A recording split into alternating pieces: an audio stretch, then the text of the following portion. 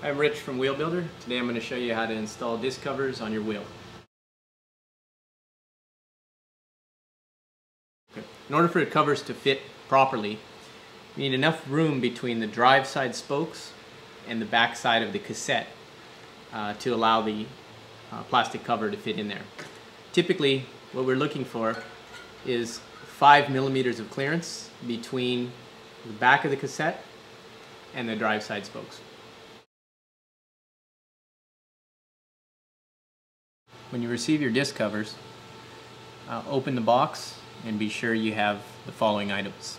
You should have instruction packet, 2 valve stem patches, and a small baggie of male and female screw post fasteners, as well as disc covers. When you get your disc covers, they'll come with 2 halves, a left half and a right half.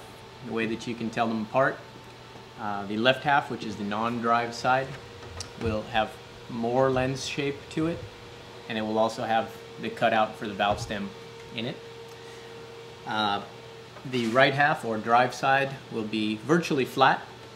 The flatter of the 2 halves is the one that will go on the drive side. Today we're going to install on this Edge 68 wheel.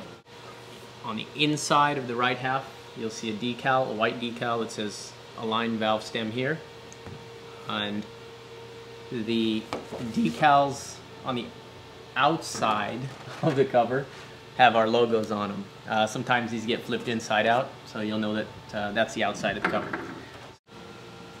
So the first thing you're going to want to do is remove your cassette and clean off the hub there and get it ready for installation. The inside of the drive half will have this decal that says Align valve stem here. You'll want to align that at the valve stem. So typically we'll drop it top down and flip the entire wheel upside down. It helps to have a small cardboard box. In this case I'll use just a small piece of Tupperware and lay the wheel down on top of it. And at that point I like to align the valve stem with the decal.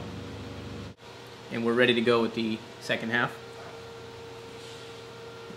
Take the non-drive side half, set it over the top, again setting the valve stem in alignment with the pocket and the white decal, the other half, and we are ready to install fasteners at this point.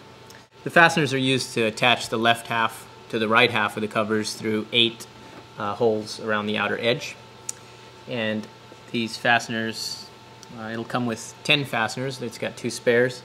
And there is a male and a female half.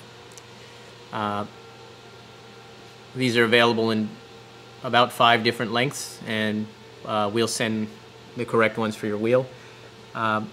Usually we'll push the female half of the screw post fastener up through the bottom, push it through the cover until it goes through, and then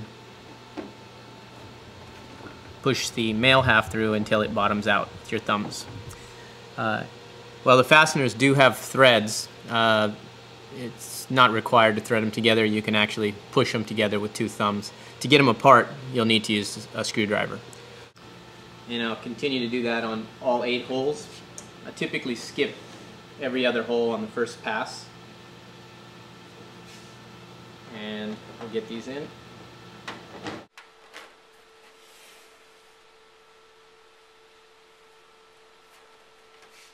Okay, so I've installed all 8 fasteners. When they are complete, the covers should fit pretty snug all the way around. In this case you can see there is very little warpage around the cover, and that's a pretty good fitting cover. When you've installed your cassette correctly, you should have approximately 4 millimeters or so of clearance between the cassette and the cover on the drive side. That'll ensure that you don't have contact between the chain and the cover, or your derailleur and the cover. That's it, you're ready to race. One other thing, it'll come with valve stem patches. Those can be applied over the valve stem. They're and typically the patches are reusable quite a few times.